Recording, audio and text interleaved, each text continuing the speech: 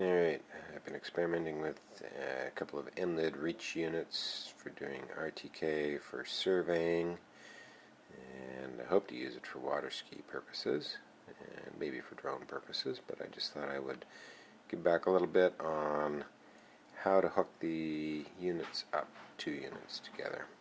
So there's my Emlid Reach unit, and the key thing is to get the correction points from the base to the rover. This is my rover, and specifically I want to go into the cabling of the rover. I'm using 915 megahertz 3DR radio, clone of a 3DR radio, to get the correction points from the rover to from the base to the rover. I wanted the simplest package that I could come up with here. The Emlid Reach comes with a proper cable to plug into the UART port on the Emlid Reach. That's the UART port is the one closest to the micro USB port. Now you'll notice that the colors that I have coming out of here are different than the way the cable by default is done, and that's because I swapped them around. The wires that come are normally red, white, blue, green, yellow. Okay, this is a bit of OCD, but I always use the yellow and green for transmit and receive for all of my drone work, and so I wanted it to be the same. I didn't want to use the white and blue, and so actually you can just pull out the tabs. You can just, those little tiny tabs, you can lift them up with a very sharp knife and pull out the wire and move it to another position.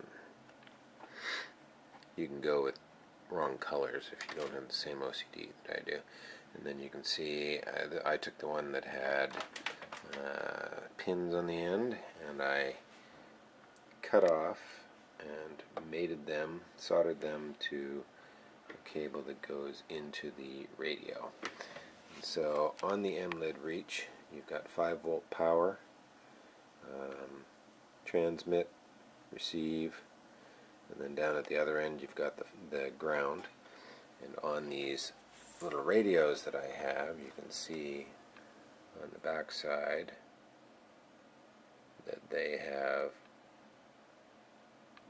5-volt transmit, receive, and ground. And you'll notice that the transmit there, the yellow, actually goes into the receive port of the Emlid Reach, and the receive port goes into the transmit port on here. I'm indoors right now, so I'm not getting good signals, obviously, and you can see the points are a little bit all over the place. But the key things after you get the units wired together and communicating is to get all of the parameters correct on the base and the correction input screens. I've just connected to my units using a Chrome browser, and I actually went in and I renamed my units, base and rover, so I knew which one I was dealing with. And we are on the status screen right now on the base. And you can see I do have some signals there, and it's got a position, and that's fine. But the key screens in here are the correction screens. Well, there's a few screens that I found to get things right, and I will show you in just a second. See, now I'm on the status screen of my rover that's going to rove around for the survey, and the key point on here is I have gray bars coming up in the status screen, which means I'm getting correction input from the base unit, and there's the goal. I'm back on the base unit, and I'm on the key screen here, which is the base mode.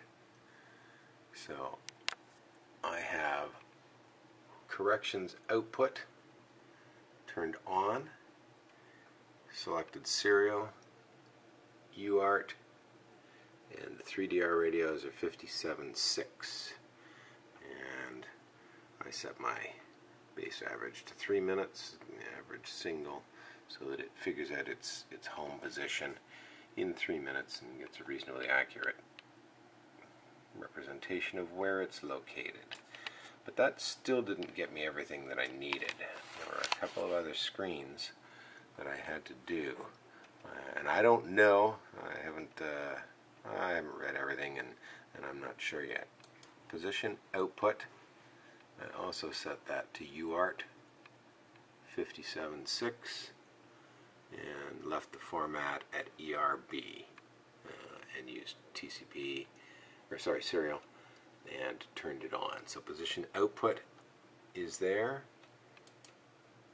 and correction input is on, and using UART 57.6 RTCM3, those are the options that I have set there, and that's everything that I had to change on the base model. This was, of course, after getting the base model on the Wi-Fi so that I could talk to it with a web browser. Now I'm on the rover.